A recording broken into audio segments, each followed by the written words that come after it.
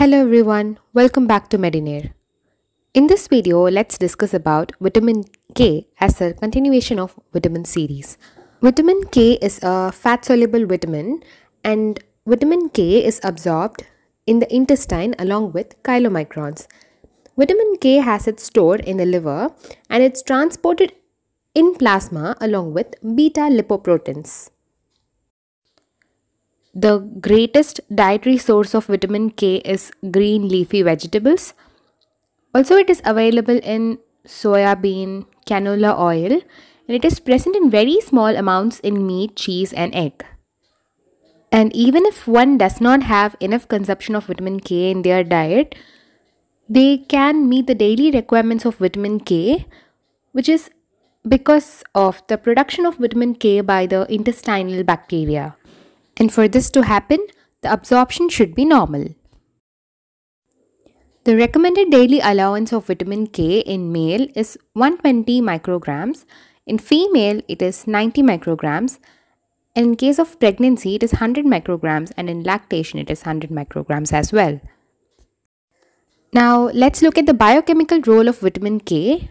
And as we all know, the vitamin K has its primary function in coagulation, right?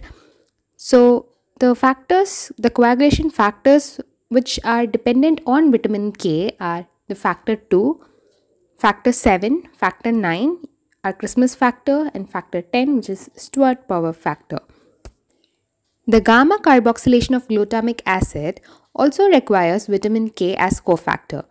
If you want detailed explanation about what is gamma carboxylation of glutamic acid, then please do let me know in the comment section below and I will make a video about it. Also, the vitamin K dependent gamma carboxylation is necessary for the functional activity of osteocalcin as well as the structural proteins of kidney, lung and spleen. So, osteocalcin is synthesized by the osteoblast and seen only in the bone.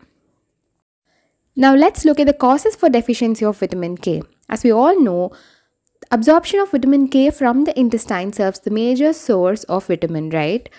So, the malabsorption of lipids, and if there is prolonged antibiotic therapy which destroys all the intestinal flora, and the gastrointestinal infection which also leads to destruction of the gastrointestinal flora, are the causes for deficiency of vitamin K.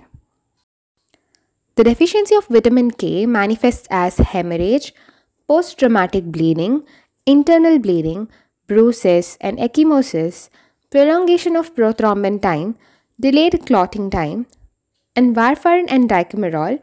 Similarity with vitamin K. Actually, warfarin and dicumarol look similar, have structural similarity to vitamin K so that they competitively inhibit vitamin K's activity.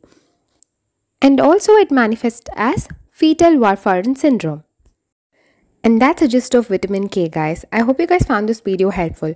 The other videos of the vitamin series are linked in the description below, so please do check it out. Thanks for watching.